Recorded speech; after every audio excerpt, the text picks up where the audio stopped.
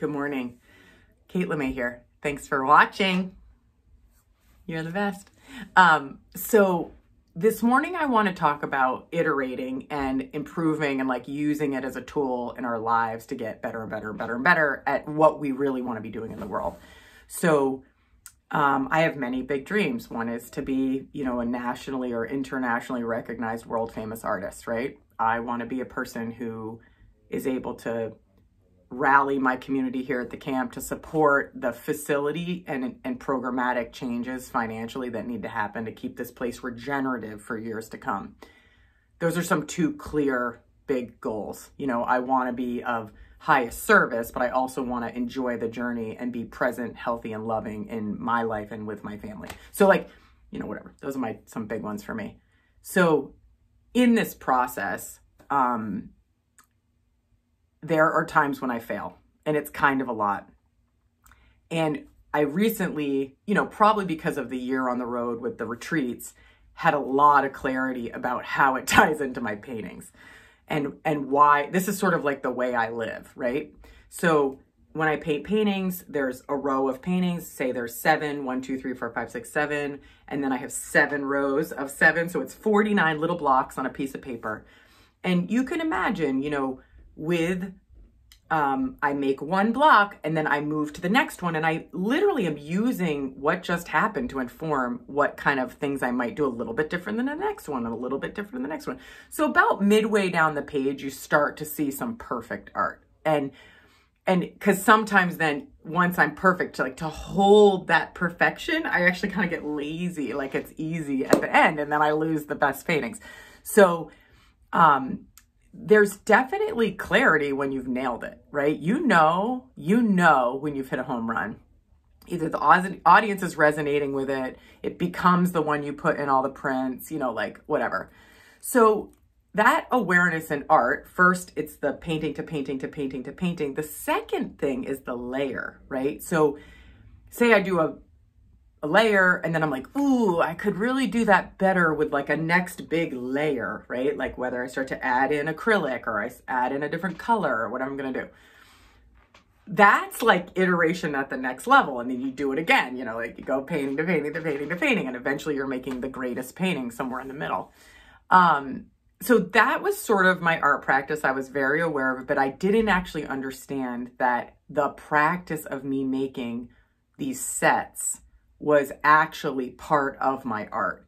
Part of my art is definitely about, this is called conscious evolution.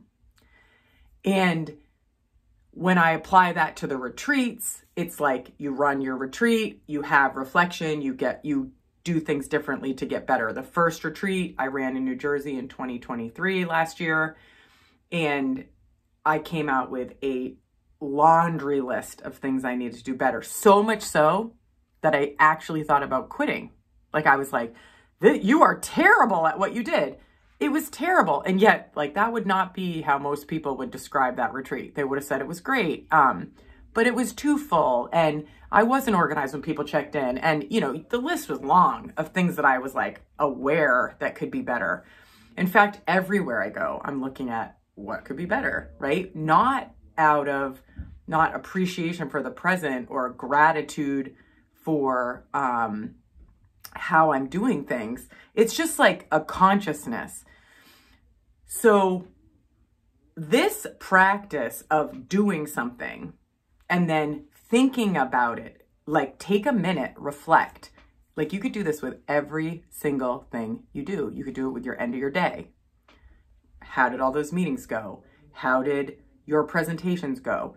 And starting to lock in and integrate what you want to be doing differently, not from shaming and blaming, but from the science of conscious evolution. And letting go of that guilt, shame, stabbing, I want to quit behavior, because that's like me being a toddler, right?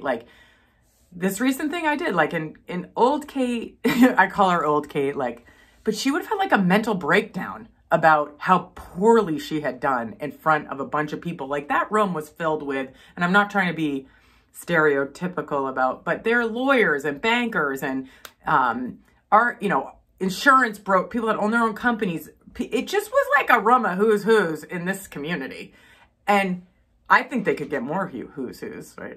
I would say that in a minute to that group. And when I mean who's, I just mean they've navigated success at a level financially that's impressive. And that leverage and clarity could truly help their community if they started to understand more about where they were trying to go and what they were trying to do. I could feel the possibility in the room. And yet I delivered like a crappy, I just didn't nail the job. And, you know, that used to really wreck me. So, you know, next time you show up and don't deliver a home run, like this, I just want you to remember iteration and conscious evolution as a core.